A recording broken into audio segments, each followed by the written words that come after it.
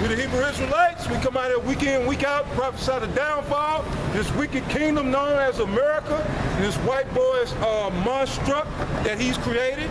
So before we get into anything, we like to give all praises, honor, and glory to Yahweh, Ba'ashem, Yahweh Shai, Ba'ashem, Rakah Kodash. Double honors to the apostles of Great Millstone, and peace and blessings to you Akim out there worldwide, preaching the gospel in true faith and sincerity. That's right. Or just believe, you know? Right. So we got Akim that ain't, you know, built up enough yet to hit the battlefield, but they believe. So a shout out to all you Akim, man, that's in the faith. So, you know, with that being said, man, we just kick it off. We know we in the last days, man. Why? Because of prophecy. Man, if it wouldn't be for prophecy, we'd all be out here lost. So you gotta give it up for prophecy, man. You know? You look at Jake, as me and the brother was, you know, before we fired up the live stream and got going, you just look at some of the Jake, they bugged out, man. Bugged out. They don't know what's going on. The church has destroyed them. The doctrine and philosophy, the wine of this white boy has completely, man, just destroyed their mind, got them in this docile, ignorant state. They're in darkness, utter darkness. They don't know which way to go. They turn to the hood, they turn to dope, they turn to these niggas rapping. You know, our people look up to everybody besides or except Yahweh Ba'ashem Yahweh Shai. They look up to Big Mama, Auntie, you know, Uncle so-and-so, cousin such and such. Right. But when you give them this truth, they don't want it. They don't want to look up to Yahweh Ba'ashem Yahweh Shai. Because see, you're going to cleave to your life, as the scripture says. You know, and it's mentioned in John the 3rd chapter. What you holding, brother? We can bring out what you was holding, then we can go to John the 3rd chapter. Done. This is Hebrews chapter 11, verse 6 says, but without faith, it is impossible to please him. It's all about faith, man. And see, here at Great Millstone, we got these prophecies, man. We the #1 group on the earth. That's right. For going into these prophecies. If we ain't doing nothing else, we get into these prophecies. You know? We go into like the guy we was just chatting with a guy here. He said Most High gave him a vision by the city coming down to earth. See, he didn't know that's in Revelation. That's referring to us, Lord willing, the hopeful elect. That's right. You know, but that's talking about the elect. When you read in Revelation and say, I saw New Jerusalem come down from heaven, that's that 144,000 men. That's right. You know? And possibly some of the 1/3 with them. But I know that's the 144,000. So we can break this down for y'all. But y'all too busy, y'all too occupied, y'all got other things going on. You know, you want to well him, you know, I ain't, you know, want to down the man, but he more interested in getting home to his wife. Right. Well shit. When you come into this truth, what you realize is that you are someone's wife now. Exactly. As a wife means when you become a wife, you become a man's servant. So we have a job to do. We out here to serve Yahweh Ba'ashem Yahweh Shai. So, why you look for that? It's a little bit more here. Okay. Yeah. Okay, go ahead. Yeah. Hebrews 11:6. But without faith, it is impossible to please him. That's right. Go ahead. It says, for he that cometh to Yahweh must believe that he is, and that he is a rewarder of them that diligently seek him. And so this is why you see us out here week in, week out, month in, month out, year in, year out. Shit. And for a lot of brothers coming into this truth, man, that came in by way of the apostles coming on YouTube, it's been a decade now for a lot of the Akim. So we diligently seeking Yahweh Shai because we know he's coming back with a reward for his elect. He's going to place crowns on the heads of his servants that make it up out of here, man, in the faith of Yahweh Ba'ashem Yahweh Shai, Wahara Chakodash. Right. We looking for that crown, not that corruptible crown, but that incorruptible crown. Right. You know what I'm saying? So we diligently seeking our Lord and Savior Yahweh Shai, Hamashiach. Go ahead, brother. Where you want to start in John, the 3rd chapter? Let's start at 16. 16? Started there. Oh, wow. Why not? Right, that's what I say. Why not? Right. Because this scripture applies to Israelites. You know what I'm saying? Whereas Esau always tries to use it, you know, for all the rest of the people, all the other heathen nations being quote unquote grafted into salvation. And it's not for them, you know? This is John chapter 3, verse 16. Actually, let me start at 15. It says... I started to say 15, so yeah. Okay, good. 15. It says, well, all right, let me start at 12. This is John 3 and 12. It says, if I have told you earthly things, and ye believe not, how shall ye believe if I tell you of heavenly things? Right. This is why we know there's not going to be a great gathering out here. Any camp where the Akim are at, man, even the apostles, man, there's no great gathering. Now, granted, you might see 10, 20 guys that may be listening, you know, give or take, but you're not going to see hundreds of people gathered around to hear this word. Why? Because we're speaking heavenly things. And this is a carnal world. And these are carnal people. So this word just bounces off of them. Yeah, exactly. You know, they're not going to get it. Right. This is not for them. And we understand that. We're out here for a select few, man. You know? Go ahead, brother. Gun. It says, if I have told you earthly things and ye believe not, how shall ye believe if I tell you of heavenly things? like we got a guy come by here periodically, Tiny Tim, you know. Then we tell him about the goddamn CFR, he don't even believe that. That's earthly things that can be proved. All he has to do is go research it. So how are we gonna go into a virgin birth with a guy like that? Right. How are we gonna go into who the Gentiles are with a guy like that if he don't even know that there's a Council of Foreign Relations that runs America? Exactly. You understand? So it's the same thing with John was being spoken here in the book of John. Yeah, bro. Verse 13, and no man hath ascended up to heaven, but he that came down from heaven, even the Son of Man, which is in heaven. Our Lord and Savior, Yahushua HaMashiach. He's the only one, man. Go ahead, Verse 14, and as Moses lifted up the serpent in the wilderness. Yep. So going to reinforce, that is Yahushua, man. Because it was talking about the Savior in the verse before, Yahushua.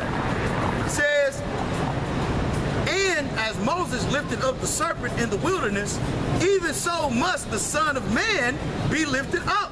Right, that's referring to back in the book of Numbers. What chapter is that? 20? Numbers 21, okay, do what? It's a precept there. Yeah, 21. Yep. Do what? Verse 15, that whosoever believeth in him should not perish, but have everlasting life. And that's the one they like to key off of. The right. Whosoever. What? Right. He precept what? Numbers 21. Right. Who's Moses lifted up that serpent for? Was all nations amongst their congregation? Get 'em. That was bit by that plague of the serpents that the Most High sent? No. That plague of serpents was sent on the children of Israel for their rebellion. That's why that was Paul, John Salaki, that's why John made reference to that. And that's exactly why Yahushua, or that serpent, was lifted up. That was to represent Yahushua, or that was a foreshadowing of what Yahushua would do. So, and exactly for the same people that serpent was lifted up, Yahushua was lifted up. No, it didn't change in these last days. You had something, brother? Yeah. I'm gonna get the counting numbers real quick, and we'll come back to the. This is Numbers 21 and 5. That's right. It says 21 and 4. It says, and they journeyed from Mount Or by the sea, by the way of the Red Sea, to compass the land of Edom. And the soul of the people was much discouraged because of the way. And the people spake against Yahweh and against Moses. Wherefore have ye brought us up out of Egypt to die in the wilderness? I got to make mention of this. It said they was compassing the land of Egypt. Right. Esau compassing the land of Edom. Because Esau had been a bitch since day one. Exactly. They wouldn't let us pass through the land, so we had to compass. We had to go around it. Because Esau has always been a bitch to you Negroes, you Latinos, you Native Americans. So I just had to point that out. I know why we had to compass around the land of Egypt. Right. Edom. Yeah. See, I'm saying Egypt because Esau nowadays, he follows Egypt. Right. This is modern day Egypt. But Edom, you know, they've always been a bitch to you Negroes, Latinos, and Native Americans, man. And now you want to show this white boy, look, this white boy ain't never had nothing but disdain and loathing towards you and your people, man. Always. Go ahead, Doc. Verse 5, Numbers 21:5. And the people spake against Yahweh and against Moses.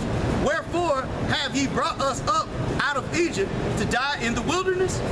For there is no bread, neither is there any water, and our soul loatheth this light bread. Talking shit. This is Jake doing what they do best, right. Complaining, murmuring, and talking shit. Right. You know, you see him to this day. A nigga will fall out the truth because he can't take it. He complaining about this, complaining about that. Oh, I don't, you know, why we gotta do 3 videos, man? Murmur. And then, all right, man, they won't go to the apostles. They gonna murmur amongst other brothers to try to get them along, you know, on their team. See things the way they want it, you know, want them to see it. You know, but no, man, just do what this is our punishment. You know, when doing this work, it's a labor of love. But we are in this position for our rebellion. Exactly. So, as Baruch, the 4th chapter says, as it was our mind to go astray, we should be seeking the Lord 10 times more. So why would you be complaining about 3 videos? You should be striving to do 6 videos. Right. You know? But that's a nigga. That's the nature of a nigga. You got to find something to complain about. Yep. You know? Right. If it ain't his way, then he can't have it. But yeah, brother. Yeah, God. And that also goes through, and which we're going to continue reading, is that the audience was Israel. Israelites. The audience was Israel. That's the point we bring right.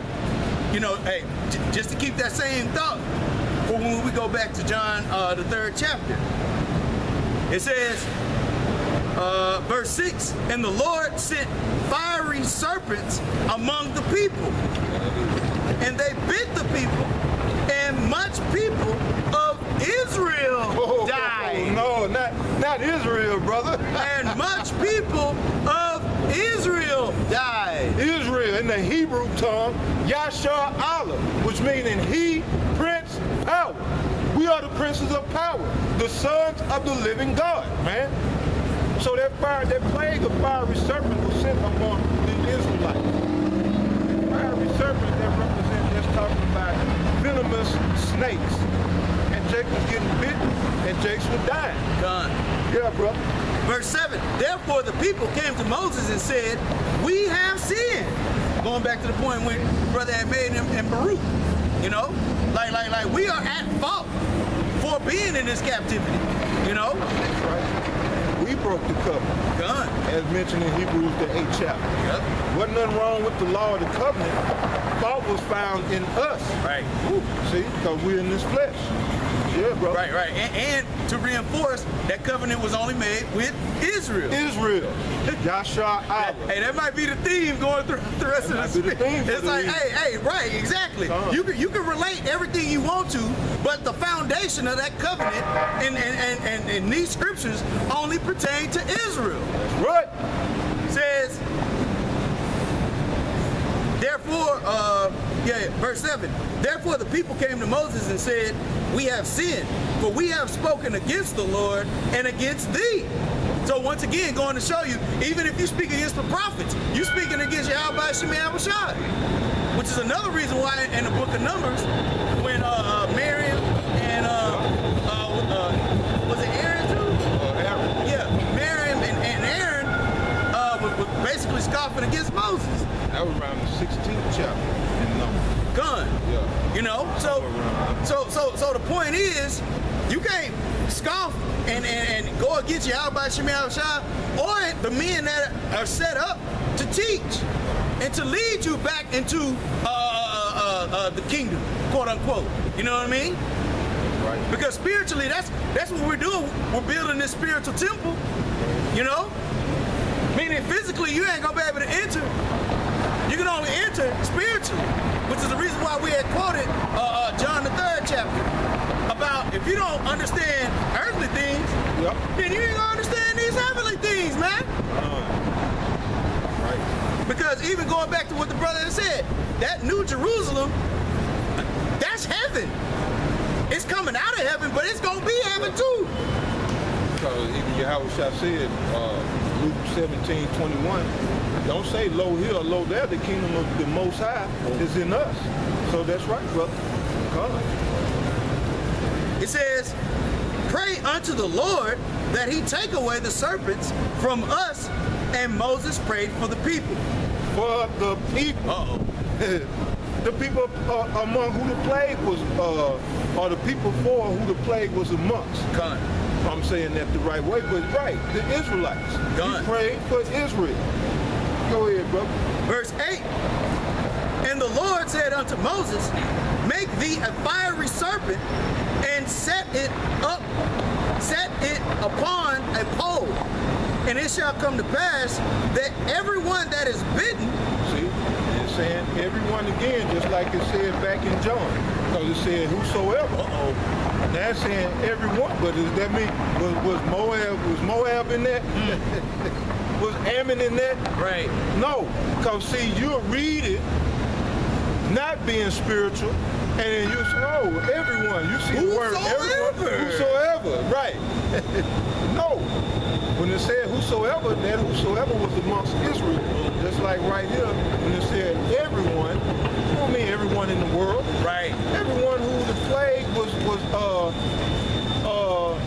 It was happening who to. affected. Yeah, Everyone right. who the plague affected. God. Yeah. You got it, brother. God. It says, verse 8, and the Lord said unto Moses, make thee a fiery serpent, and set it upon a pole, and it shall come to pass that everyone that is bitten, when he looketh upon it, shall live. And that serpent is talking about Yahweh Shai. Yeah. You know, and being bitten per se is being what's the word? I guess enlightened with this truth. You know, to a degree. Well, I mean, being bitten by the serpent. Gun. Well, like I break it down, it basically represents, when you want to relate it to these days, it represents sin. You know, it represents sin. That's why when you look to Yahweh Shai now, who that serpent, that bronze serpent that Moses made represented, you'll be healed from the poison of sin, or from the venom of sin. Okay, gun. So, yeah, it's representing, but the snake nowadays is Esau. And he got his philosophies, his poison out here, his lies that he spewed, that get all people trapped up and entangled. But if you turn to Yahweh Shai, you'll be healed of that. So, right, the enlightenment is in Yahweh, when you look to that serpent. Right. That's the enlightenment. Yeah. Right, because it says,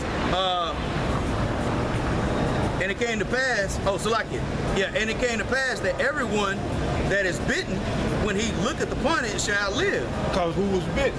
Those who rebelled, those who was talking shit. No. You had guys that was there, like Joshua. I guarantee you Joshua didn't get bit by no serpent. That's why I said whosoever is bitten. But now, it's like I was referring to earlier, the whosoever referred to the whole house of Israel. According to 2 Thessalonians, the 2nd chapter, that fallen away. So we have all been affected by the sin of this world. So now we all must look to that grave